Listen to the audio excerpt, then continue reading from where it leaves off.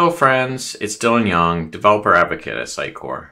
And today I'll be introducing a new feature of Sitecore Personalize, which is part of the Engagement Cloud. This new feature, called JS Modules, has been added to allow a developer to create reusable functionality in isolated blocks of code. This allows for these reusable functions to be used in various places in Sitecore Personalize.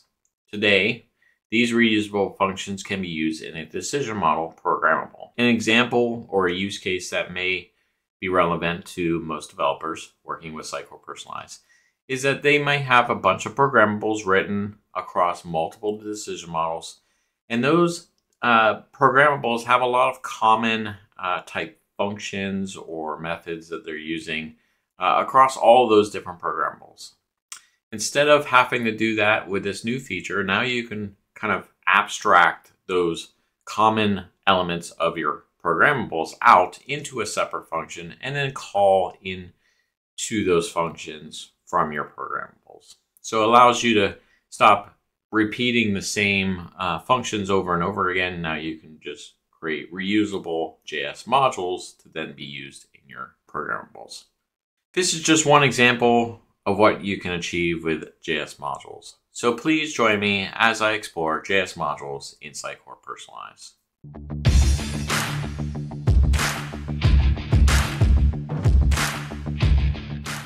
All right, so I'm going to go ahead and start the demo of JS modules with Personalize.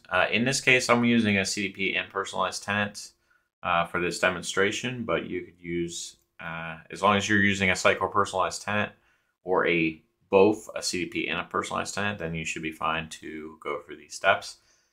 I'm just going to show a simple use case, which I think for most customers will relate to them quite a lot if they're using Sitecore Personalize and have a lot of programmables and decision models. So to start out, I'm going to navigate on over to the JS modules inside the library. Before I click on this, I just want to quickly explain the difference between a template and a module in this case, since there could be more modules in the future. Templates are instances where you create all the assets for it. And then when you create an item of that, so for example, a web template, when you create a web experience using that template, it recreates all those items into that web experience. And so it creates like an instance of that template. Whereas a module is just going to have a direct reference to those to the code that you're writing. So it's a little bit more important to make sure that you're not making changes to that code, because if you make changes to that code, you could break your decision model in this case, or the decision model programmables that you have. And so you'll see that there's a little bit more restrictions on a JS module. That doesn't allow you to make changes to it without recreating it. So we'll walk through that. So we'll go ahead and click on JS modules. I'm going to create my first one on this tenant, but I'll go ahead and create your first module. And you'll want to give it a name. I'm just going to call it Common JS Library. And there's kind of two strategies that you could go with these JS modules. You could create a JS module per function and then just reference those in wherever you need them. You have to keep a little bit more track of what your modules are and how they're being referenced and how they're being used. Or you could define a more common library. However, there is issues with, if you need to make modifications to that common library with lots of functions in there, which is probably going to be more likely, you're going to have to duplicate and recreate those quite frequently. So in this case, I'm going to show the use case of creating a common JS library, although I'm actually just going to be using a function from this to demonstrate this. So once you've created that library or that JS module, then you'll see a lot of different options. We can add a description. We can add some tags over here on the right. We can copy the friendly ID name. We can publish. We can duplicate. We can even delete the JS module. We'll talk a little bit about those in a second. But the thing that you're probably more likely going to be doing is you're going to want to write some code. So you'll click on the Start Coding option, and now you have an option to start writing code. So I'm going to drop in some code that I've already written. And there's a few things here. I'm not going to go too deep into this. What I'm actually going to use is this check for channel option. So basically you pass in a channel. This could be web, it could be mobile, it could be some other kiosk or something like that. So I'm going to pass that in when I write my programmable into this function. And then that's going to be helpful for, instead of having to write this code each time in your programmable, create this function, you now can just reference it, which is pretty useful. So that changed. I'll just go ahead and save. You could test if you wanted to test some of your functions out. Once it's saved, and the saving actually shows up way down on the right side, so it's sometimes I haven't noticed it, but it has saved. And then if you want to publish it, you kind of have to go back a level, and you're kind of going out of the code and into kind of this wrapper of the code.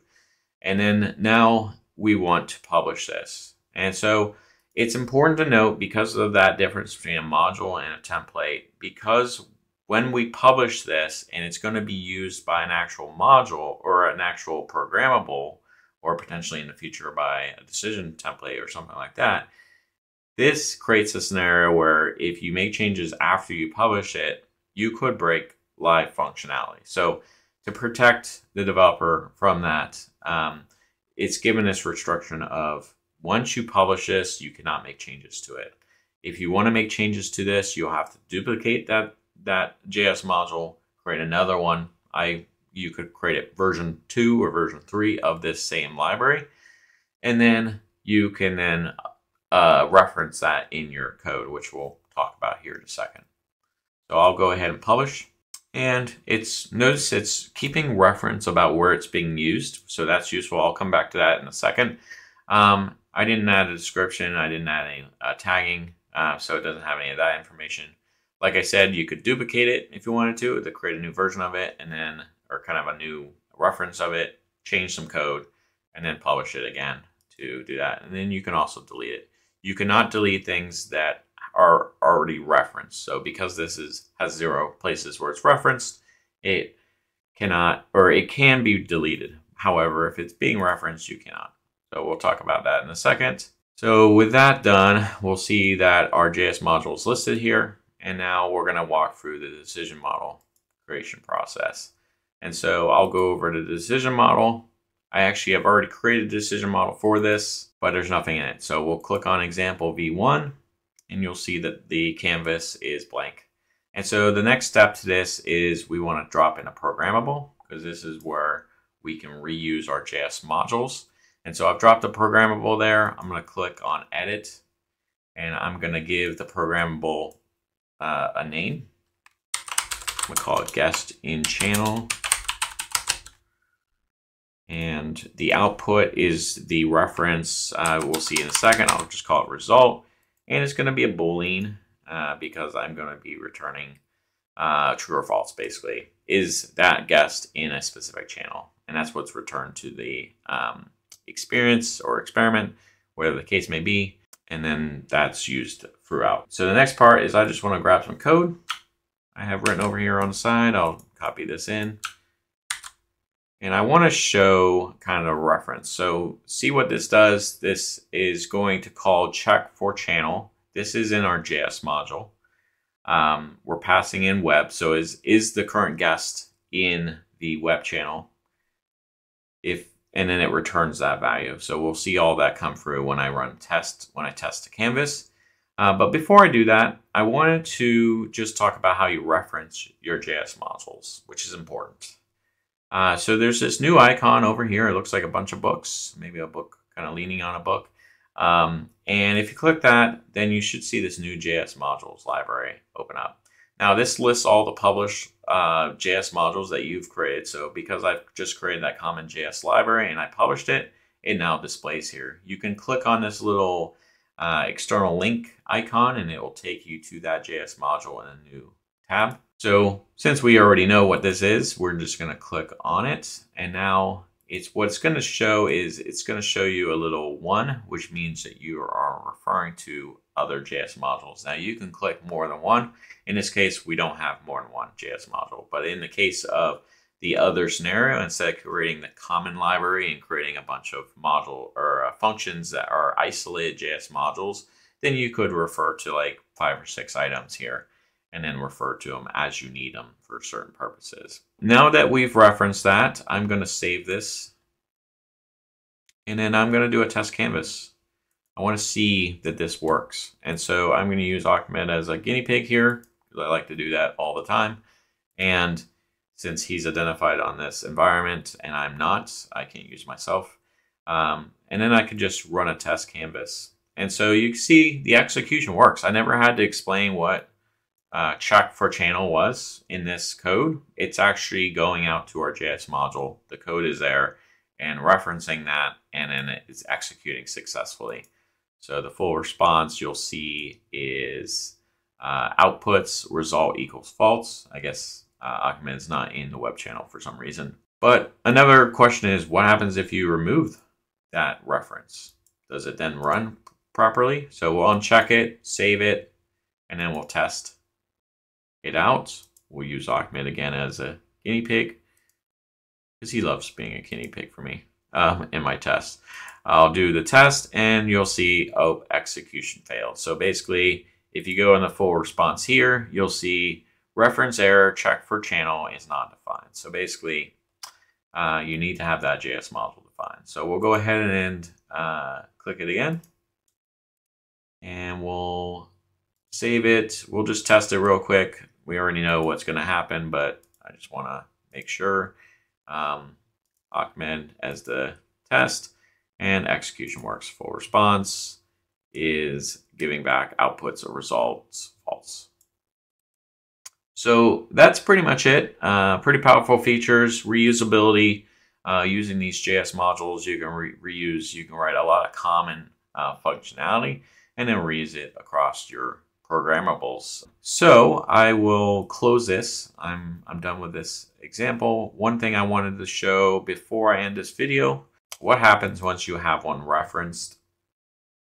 So once you have this common JS library referenced, you'll see that this module is used in one place. You can now view the list of where it's used. So one dependency found, and you can click this little external link icon, and it will take you to that decision model programmable. So pretty useful thing there. And you'll notice that if you try to delete this, it will say that you can't delete it until you remove those dependencies. So if you want to create a variation of this, what you can do is create a new version of it, basically duplicate that JS library, create a new version of it, make the changes you need, and then use this dependency list to determine where the original module was used, and then update those references. And then once you have those updated references, you can delete this, this item, or you can leave it, whichever the case may be.